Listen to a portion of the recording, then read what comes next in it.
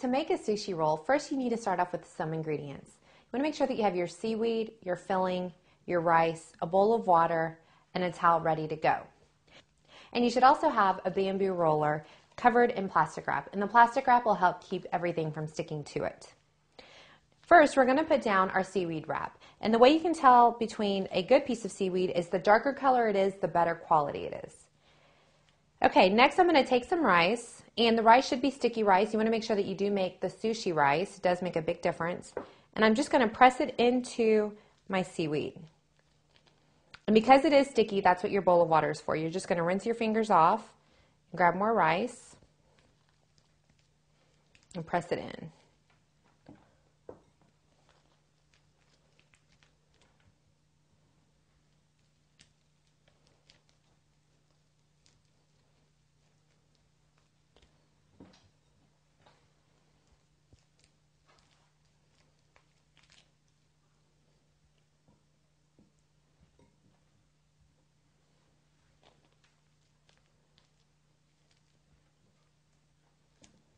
Okay, once you have your rice all put together, you want to make sure that you do leave a little bit of a space right here, so when we roll it up, it has something to stick to.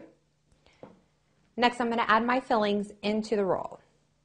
And here we're just going to do a very simple cucumber roll.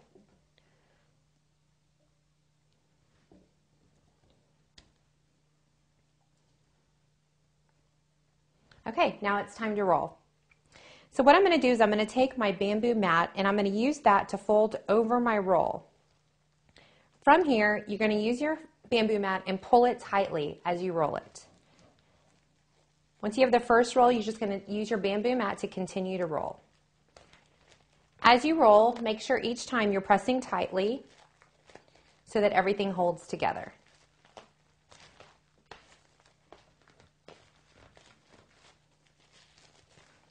And that is your sushi roll. And that is your sushi roll. From here, to make sure you get even cuts, what you want to do is first cut it right down the middle. And to have even pieces from there, go ahead and take that, and we're going to cut it down the middle again.